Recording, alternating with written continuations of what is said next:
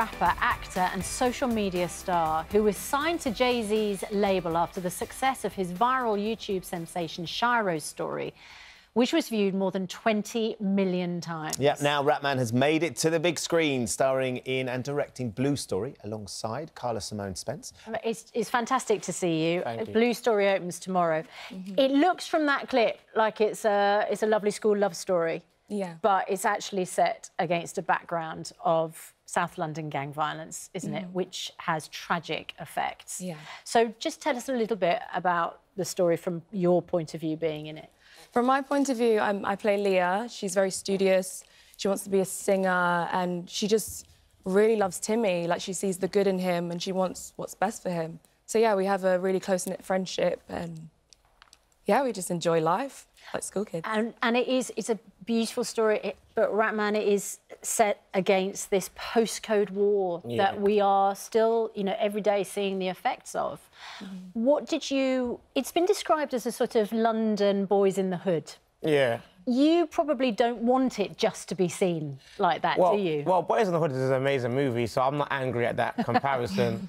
But just like Boys in the Hood done so well because it just wasn't about gangs. There was a lot of social issues that they touched on in the film, similar to Blue Story, even though it is set in the world of gangs. Now, it's based in South London, but I came to visit you on set and I drove all the way up to Enfield. So it wasn't filmed in South London, was it?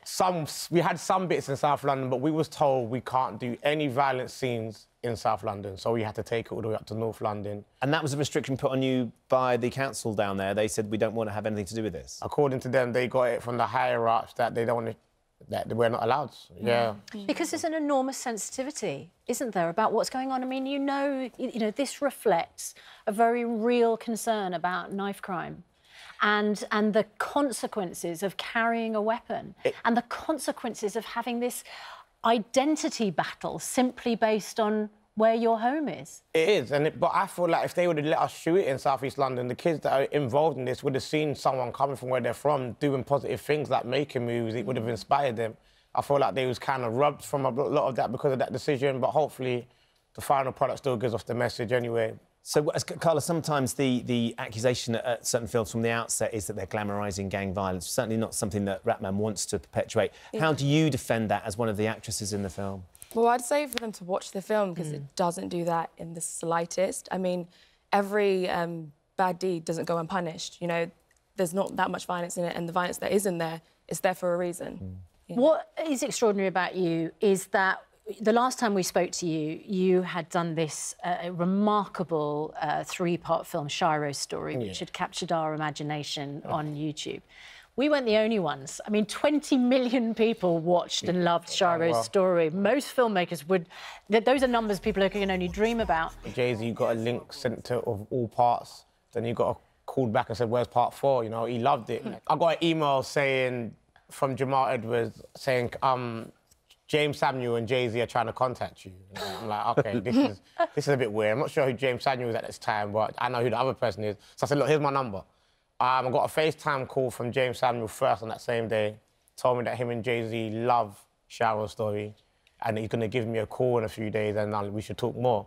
Give me about... I didn't hear from him for over a week, and then one time I got a phone call in the middle of the night, like a week and a bit later.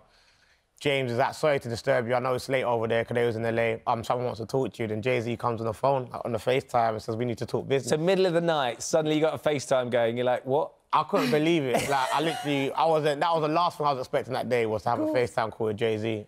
And then a month later, I'm in his house. Is it the online content, the music? They managed me for film and TV. So Jay-Z is behind this? Yeah, they put together the whole soundtrack. So he put together the soundtrack and the Blue Story soundtrack's out now. And they put that together and they're massive supporters. Like, they can't wait for it to come to the States so they can really start pushing it over there. Yeah, man, they love it, they're proud. I think you're an extraordinary role model. It's a remarkable and very powerful film. And, you know, I mean, I'm in bits watching it, actually. It tells a really important story about what's going on right now. Definitely. And I think it also, you know, is providing huge opportunities. And, you know, part of the script is, you know, we need to get more people raising their ambition. Exactly. You know. Exactly. Like, we've got people in there basically leaving gangs, trying to stand up to them. We've got people in there uplifting people, trying to make them do better. So I feel like there's so many messages in this film that everyone should go watch. You don't have to be from London to see it. You don't have to have come from that background. You would actually be surprised how much you can learn from this, even if you've got no connection to the whole story. And Karla-Simone, what about your opportunities as a result of this? What are you hoping to do now? Oh, well, just to keep acting, yeah, just get more roles. I mean, Rapman's just so great because he's given us this opportunity to be in a big Paramount film. A lot of us, it's our first feature film. So, yeah, I just keep pushing. What's he like as a boss? Because, I mean, was he strict? No, it was a really collaborative process. He wasn't too precious about the script. I mean, I thought it was important to get new actors. I wanted to break a new breed of talent and people that would never normally get a chance. So you said, so it's out tomorrow. You said you're going to go and watch it at your local cinema. I'm going to go. So if you see someone with their hat down low and shades on, that might be me in the background there. I'm going to go watch it myself and just take it in. Yeah. Just try and go. And what about you? Oh, I'm going as well. You're going as well? Got a group of people coming Big with me. posse going down. Yeah. Because it opens tomorrow. Opens tomorrow, so everyone should go and watch one of the greatest films to come out this year. It's fantastic stuff. It's really brilliant. It's great to see you both. Thank you so much. Thank you for having us. I mean, you know, it comes with a warning. You know, there are unpleasant moments. There is a harsh reality in that you're going to watch. So you might leave feeling some type of way because you're going to know how realistic it is, and it's going to hit real hard. So you should, it does come with a warning. Be prepared to see the reality of where it is, not just the headlines. See the details of it now. Yeah. Rapman, thank you very much indeed. Karla-Simone, well done. Thank you. Congratulations. Thank you.